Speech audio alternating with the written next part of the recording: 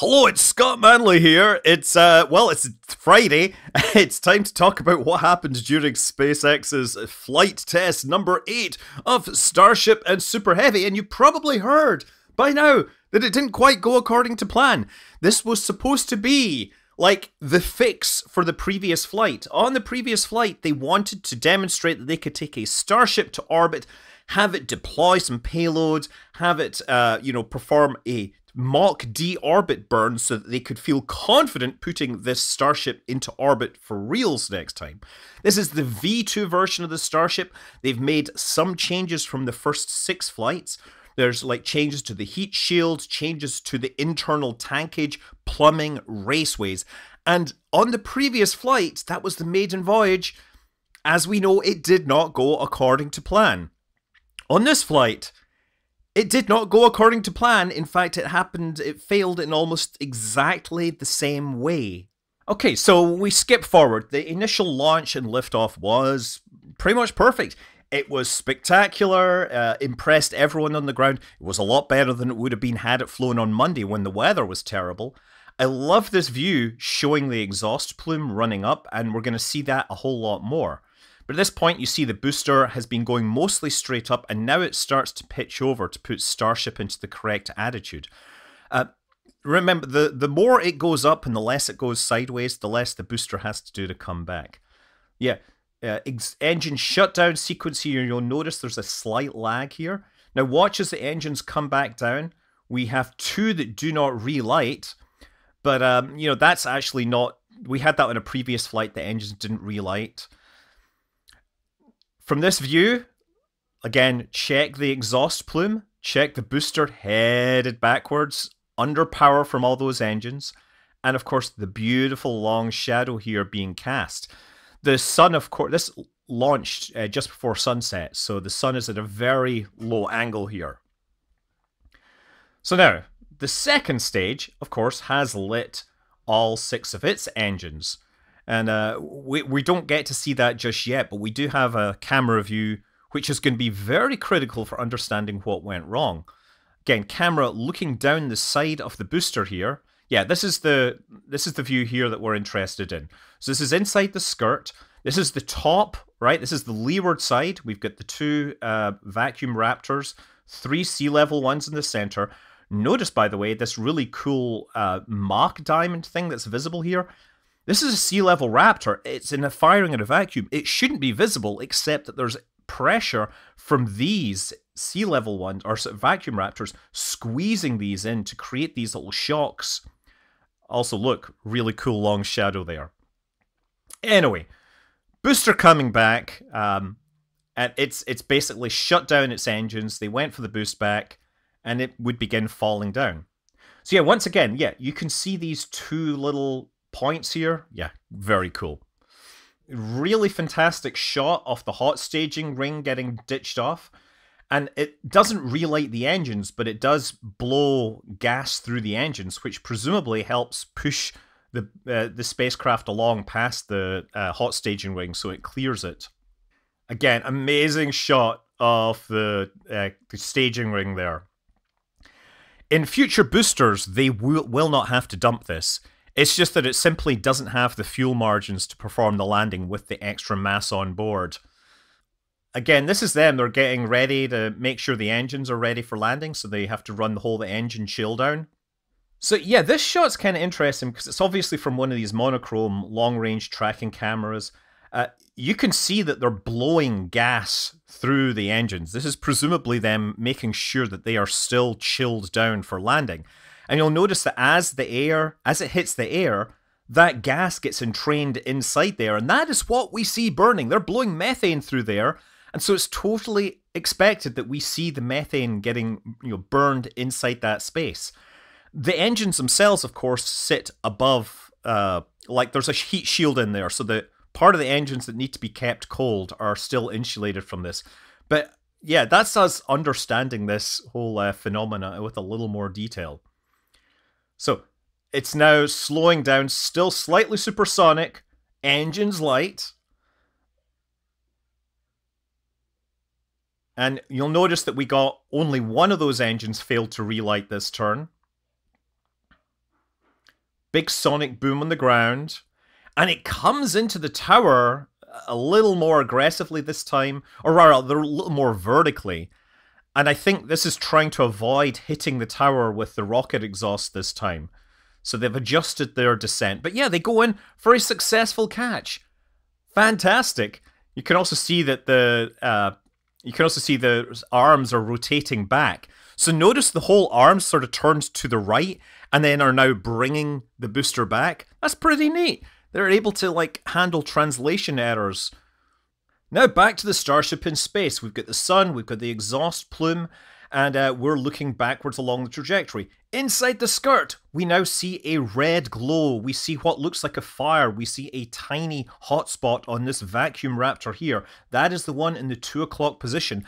And that's a sign that we have a fire in here, which was the cause on Flight 7. That fire clearly propagates enough that finally this raptor goes out, and then the 2 sea level raptors and the 3rd one goes out. There's a cloud of smoke and the whole thing starts, spinning, because these 2 do not have any thrust vectoring. They are firing off center, and the vehicle is just gonna spin this thing up as they continue to fire. It's interesting that they continue to fire, by the way. While they do that, you can see the propellant levels bumping up and down. That's because the fuel and the propellant inside is sloshing, and as it sloshes around, it hits the sensors and it uncovers the sensors. Similarly, it's going to uncover the propellant feed lines to these, so we shouldn't expect these to last particularly long, because as soon as voids get in the propellant, that will hit the turbo pumps and you'll get speed changes, and that will eventually probably damage the engine and cause a failure. But at this point, it is not under control. It is beginning to lose altitude, as you see here, and eventually it's going to fall out of the launch corridor, and maybe the flight termination system activates, or maybe something else. If it is spinning up, maybe it spins so fast that it literally breaks something.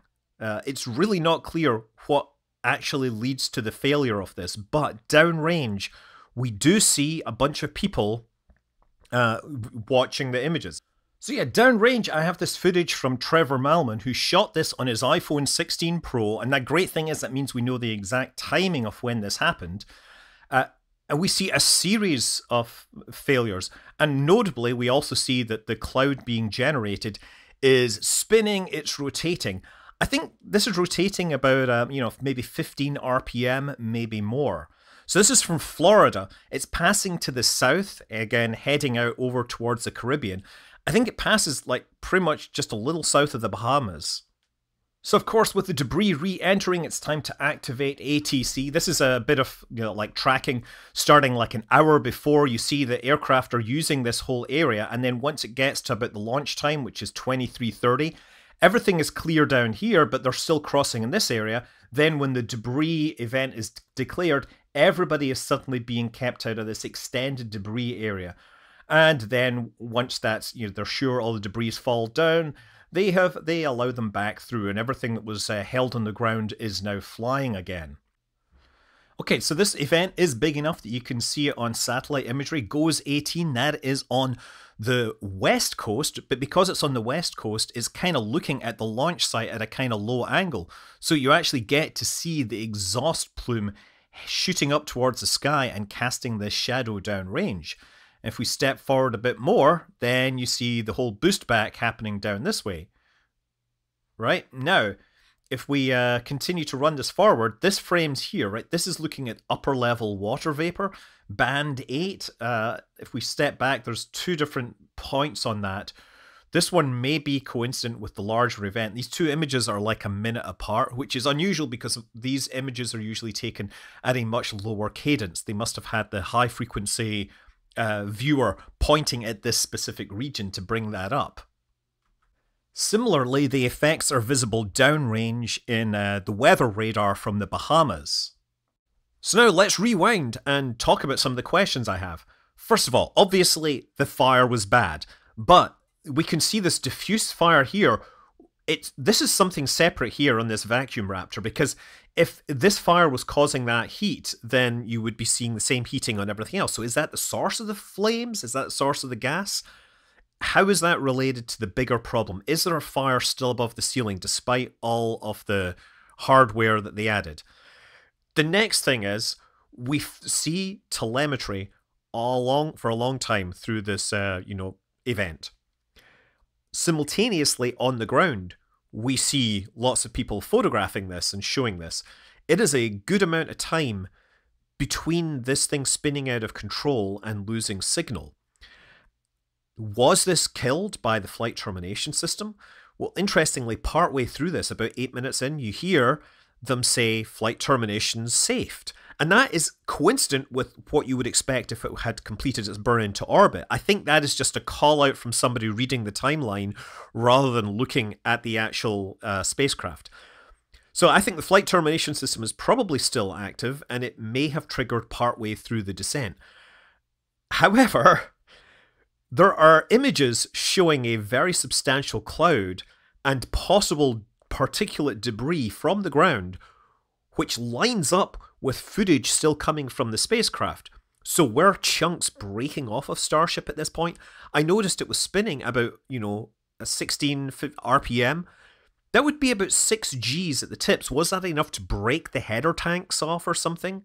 I don't know. But the most important question is this the same thing that killed booster number 7? If you remember, they did this very long test firing, like to run it at several power settings, see if they could trigger harmonics in the structure that could lead to, fatigue and breaking of pipes.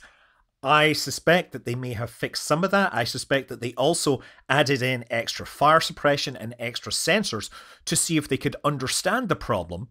And perhaps they thought they had a solution, but that wasn't a 100% solution. In fact, this booster failed before the other one, right? And this might be related to changes that were made to the V2 spacecraft. They now have multiple downcomers from the upper tank to the lower tank. So that might mean that because you've got more piping, you've got more places for like your harmonics to build up. If you think about it, pipes can just be like a guitar string. You pluck them, you hit them at the right resonance, they shake, and they can come loose. And perhaps that is a similar kind of effect to what we are seeing in this flight.